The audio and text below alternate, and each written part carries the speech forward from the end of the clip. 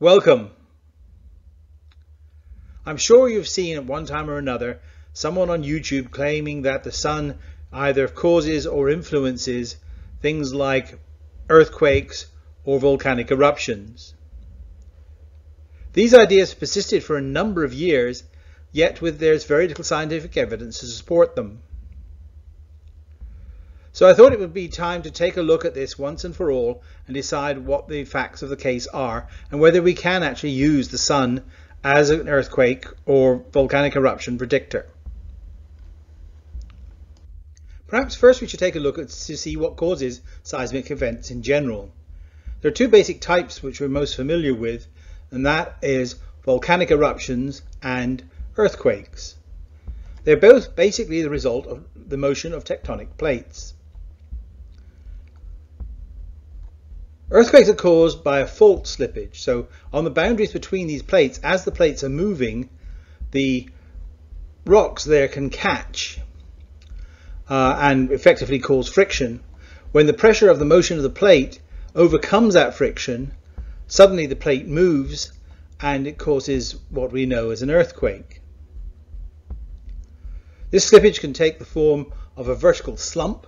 That's often what results in a tsunami, for example, or it can take the form of a translational motion along the fault, as is what is happening in California and the San Andreas Fault. Volcanic eruptions, on the other hand, are caused by the buildup of magma, which is basically molten rock, near the Earth's surface. The cause of this formation of this molten rock is the subduction of one plate underneath another, like is what is happening in Japan and Mount Fuji. The molten rock can seep towards the surface through cracks in the rocks and form a volcano, and that effectively holds in the pressure of this upwelling rock. However, eventually the pressure builds up to the point that the magma can force its way to the surface in what we call a volcanic eruption. Now the question before us is, how can the sun possibly influence any of these processes? And frankly, it's difficult to see how it can. There seems to be two schools of thoughts amongst those that push the idea that the sun is influencing the Earth's seismic activity. One, the very high levels of solar activity, such as large numbers of sunspots, flares and coronal mass ejections, can cause seismic events. The other school seems to think that low levels of solar activity can cause these sorts of occurrences to happen. I do wish they'd make up their minds. But let's take a look at the ways in which the sun could influence the Earth and see whether any of them hold water. The obvious one is gravity, and we see its effect every day in the form of tides. In fact, we see it twice a day. Electromagnetic energy comes from the sun in abundance. In fact, we get 99.9% of the energy input to the Earth directly from the sun in this form. And one particular thing that people like to focus on are flares and coronal mass ejections. Another thing that the sun puts out in large quantities and over a large volume of space are magnetic fields. And the Earth passes through these magnetic fields as it goes round on its orbit. The Earth itself has a magnetic field, and that these fields can interact with one another. But is there enough energy in that interaction to create the sorts of forces that would initiate and cause seismic events? Lastly, there are charged particles. Our primary source of charged particles is the solar wind. These can cause geomagnetic storms if it blows strong enough and dense enough. Could the geomagnetic storms induce effects in the lithosphere of the Earth that would enhance the possibility of earthquakes and volcanic eruptions? The other possibility is cosmic rays, and we should take a look at that as well. First, let's take a look at tidal effects. This is the one we're most familiar with because we see the effect of tides every day. But there's some things we should remember about tides. First of all, it's a combination of the moon and sun's effect, and the moon's tidal effect is 30 times stronger than that of the sun. The sun's gravitational pull does vary, but it's only by 7% throughout a year, and that's due to the change in distance of the Earth to the sun due to the eccentricity of the Earth's orbit. The moon's gravitational pull on the Earth can vary by 30% in a month, again due to the eccentricity of the moon's orbit. So we have a situation here where the moon is 30 times more effective. The variation in its gravitational pull varies 4 times more than it does for the sun, and its cycle is 12 times faster or 13 times faster than that of the variation in the sun's gravitational pull. So all in all, we should see a very strong lunar signal in the seismic events around the globe. And the thing is, we don't. And so that doesn't leave very much room for any effect gravitationally from the sun. Let's take a look at an example of one of these predictive methods. And one of the most well-known one is that of Birkeland. He uses tides, magnetic fields, and animal behavior to predict upcoming earthquakes and volcanic eruptions. He produces plots like this, where he takes the tides and magnetic fields into account, producing what he calls a seismic window. Now, if an earthquake or volcanic eruption happens within that window, he claims a successful prediction. He claims using this method he predicted the Loma Prieta and Northridge earthquakes. Now, I was actually in California for the 1989 Loma Prieta earthquake, and it was quite some experience. And I remember at the time him talking about this on the radio, that he'd predicted this successfully, yet he also said that there'd be a larger quake in a month's time, which of course didn't happen. So from personal experience, I have a great deal of skepticism about these sorts of predictions. And one reason for that is that the failure rate is not generally discussed. And what a lot of these people do, like suspicious observers, is to set the seismic window so long as it's longer than the average time between such events. And so you're almost certain to get some events during your window, and you play those up as successful predictions and forget about all the rest. The only successful prediction of earthquake was by Richter himself. I think in parodying such predictions as we've seen here, Richter says quakes always occur within 3 months of the solstice, which if you think about it is a very accurate prediction, but completely useless. The Earth receives over 99.9% of its energy in the form of light from the sun, and most of that is in the visible part of the spectrum, i.e. the part of the spectrum that we can see. There is a second window at long wavelength radio, but it's energetically insignificant, so really can't be a player here. The problem with using electromagnetic energy in the form of light is that it varies very slowly. The total solar radiance varies by only 0.1% over a solar cycle, and on average about 11 years. So you have a very small variation over a very long period, which is unlikely to lead to catastrophic events like an earthquake or a volcanic eruption. We do have a larger variation in insolation from the change in the distance between the Earth and the Sun due to the eccentricity of the Earth's orbit. But even so, that's only 7% over a year. And then you can look at latitude variations, and some of those are extreme. Near the equator there's hardly any variation in insolation at all. Yet at the poles there's 100% variation. So you'd imagine based on that most of the volcanoes would be concentrated near the polar regions, and they aren't. When you look at the locations of volcanic eruptions and earthquakes, they flow along the boundaries to the tectonic plates. So it seems to imply that seismic events are caused by motions of the plates with respect to one another rather than the sun.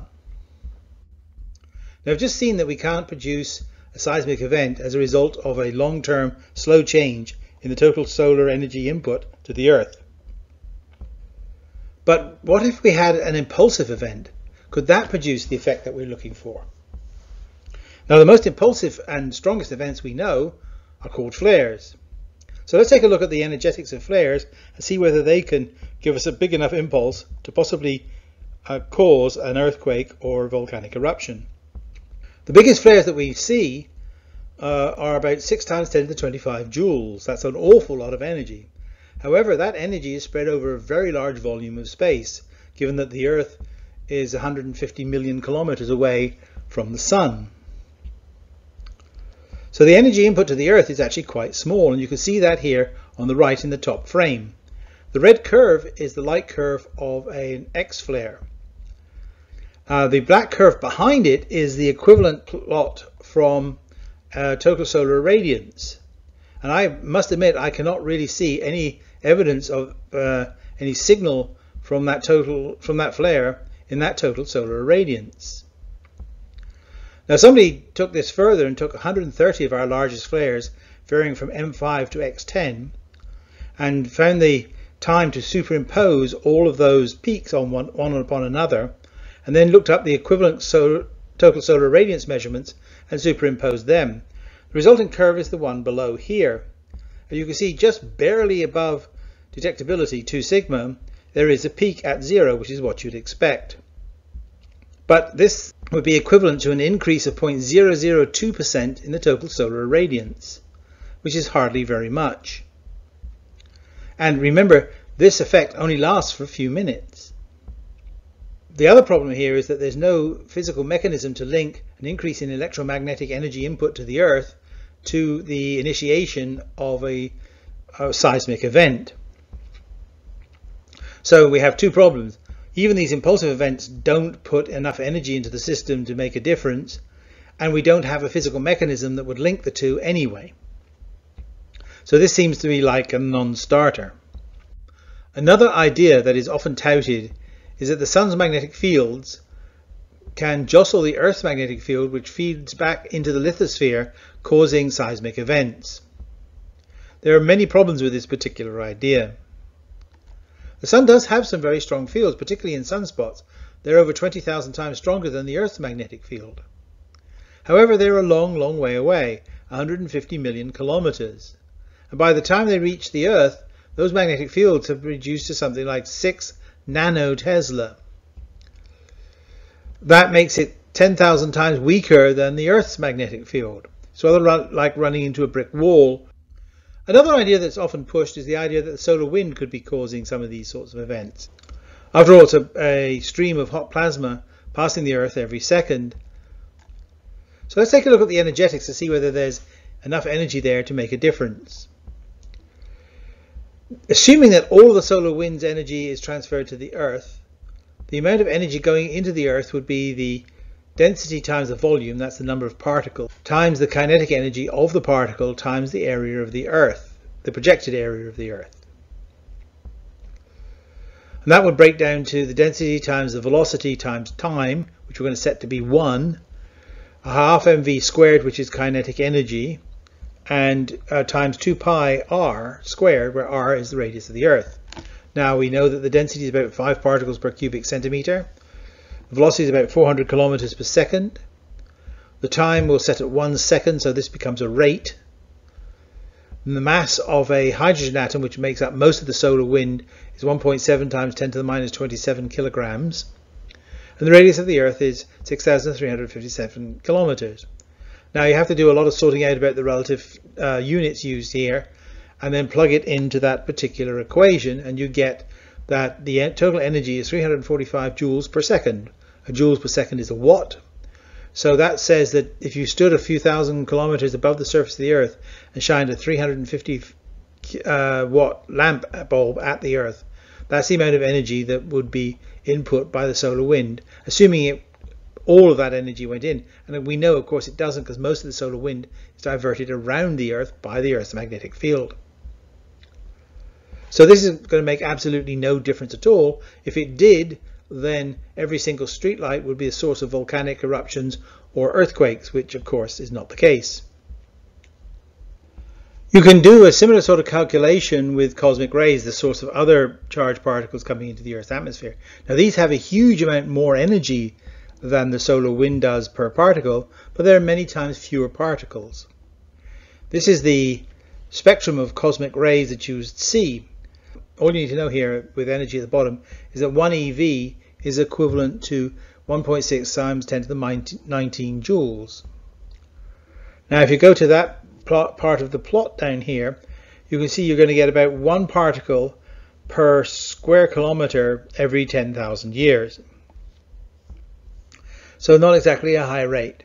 And you can play around by choosing different values here and plugging them into various equations and seeing how many watts of energy that they produce, and the cosmic rays end up producing, so this is a tiny fraction of even the small amount of energy coming in from the solar wind. So these two can be discounted as a source of sudden energy input to cause a seismic event. Let's stop all this fuffing around with theory and actually have a go at looking at some data. I've taken 2,000 eruptions and seen how many occur in each of the years over the last 25 years. And you can see that there doesn't seem to be any particular pattern here, and I would further argue that there's in fact no difference in these points across the board, because this arrow shows the uncertainty on any one of those values, and effectively that says statistically all these points have exactly the same value.